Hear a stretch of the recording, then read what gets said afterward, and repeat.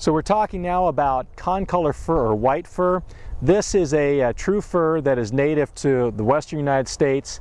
There's a coastal form that grows in California, but what we're after here in Michigan is going to be the intermountain form. So you want to make sure as you're looking at your seed sources that you're getting a source that's from the Rocky Mountain region of the U.S. Concolor Fir is a nice tree from the standpoint it's got nice long needles, has a very blue color. Some Concolor Firs can be almost as blue as a blue spruce. Another big attribute or a big plus for Concolor Fir is their scent, often described as kind of a citrusy scent, and so people that like that smell really like Concolor Fir. It's one of these species that people either really like or maybe don't care for, but people that really like Concolor Fir, they will seek it out.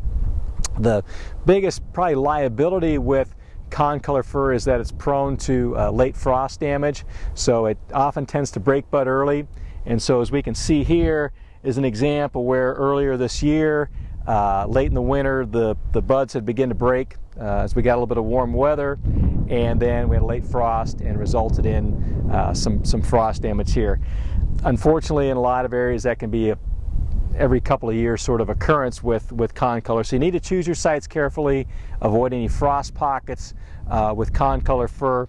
Another advantage of Concolor Fir for those people that are interested in getting into the landscape market, this also makes an excellent landscaping tree. So if you have the equipment, you're interested in digging some trees for the B&B market, Concolor Fir would be a good way to get into that market as well.